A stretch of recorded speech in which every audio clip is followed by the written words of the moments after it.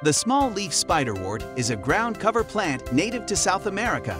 This plant has oval leaves that are dark green and glossy and tiny, three-petaled, white flowers that bloom throughout the year in its native habitat.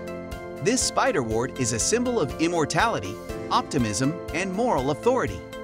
The plant is named spiderwort because the angular leaf arrangement looks like a squatting spider.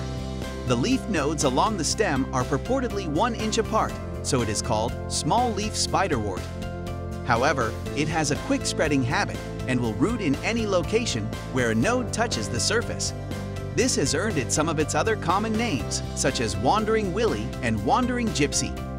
With spectacular, long-blooming flowers, the small-leaf spiderwort is a popular ornamental plant in home gardens and can also be kept as a highly decorative houseplant.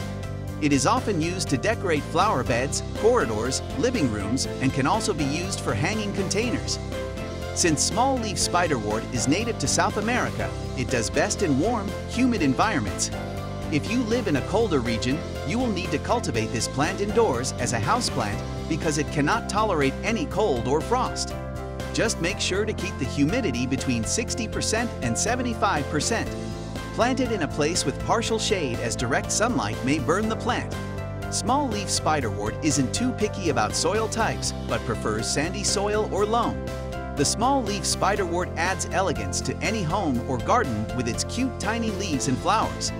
Just be cautious with its quick spreading habit, as it may quickly take over as a very thick ground cover.